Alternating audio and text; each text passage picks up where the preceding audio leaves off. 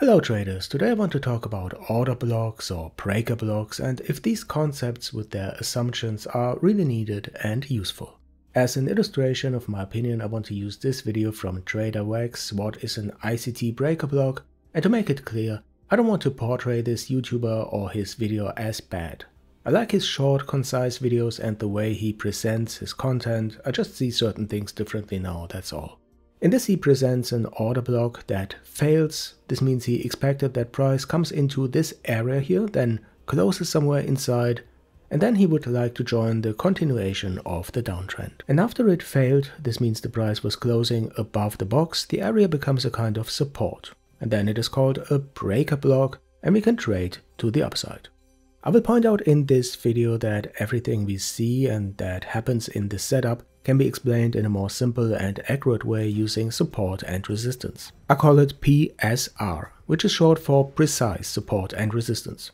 Now why this new term? Is support and resistance not good enough? No, but most of the time you see it taught and presented incorrectly. You see it in trading books, videos. The guys are drawing boxes for support and resistance as if it was an area, or they're marking wicks as levels, but this is totally wrong. A level of support or resistance is always at the closing price.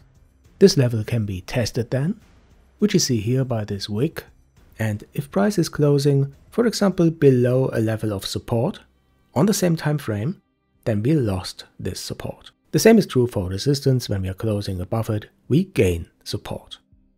Okay, these are the principles. Now let me go back to the example. This is the 50 minutes chart on the S&P 500. Where Tradersumo was marking his order block like that and assumes that when price comes into this area and rejects that he could trade to the downside. Well, besides that, let me show you how you can use PSR to not go short in this setup.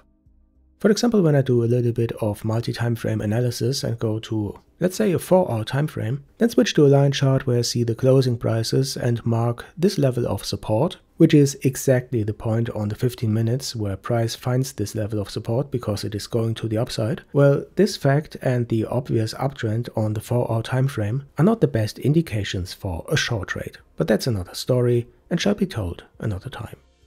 Okay, so let's go back to the 50 minutes time frame, to our setup and see what happened. Of course you can call it now the order block has failed, but I think it is easier to see that this level of resistance is broken.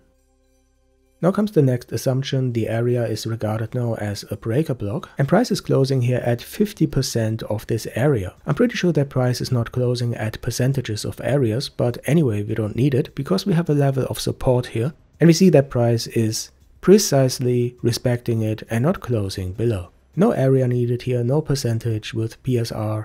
We just have precise levels. Then this candle here is going to the upside, again breaking a level of resistance. And what you can see as well, that it is testing this level of support.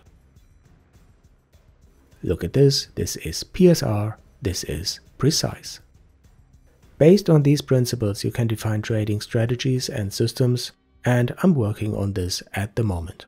I'm not the inventor of this concept. For example, Tradersumo is teaching it in his videos or his course for years. He also has an indicator called Polytrends that is drawing precise support and resistance levels and trends. The links can be found in the description below.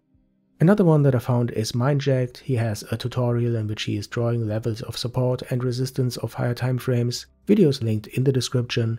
And last but not least, I want to mention incorrctly. I really liked his video. The truth about smart money concepts can also be found in the description below. As I said, at the moment I'm working on a system based on PSR, in which at least 2 timeframes are used, a master timeframe and an execution timeframe. The master can be daily, 4-hour or 1-hour timeframe, depends if you're doing swing trading, day trading or scalping. I have a new setup with everything I need to create the system and see it in action. Before I make a video about it, I will backtest this system and then I will bring it to the Discord and we can discuss it in the TG member areas.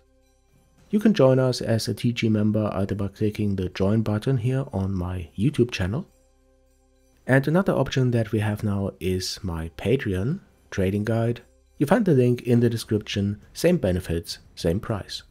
Having that said, guys, let me tell you that if you need a good broker with low spreads and low commissions, you can use Hankotrade. They have spreads as low as 0 pips. It is very easy to register. You can go to their website, register, you don't need KYC documents, and start trading. Link is in the description. Guys, I hope you liked the video. If you do, then please don't forget to subscribe if you haven't already. I highly recommend to join our Discord, become a TG member, and trade with us. Also follow me on my Twitter where I'm sharing trading ideas, and I'll see you in the next one here on the Trading Guide.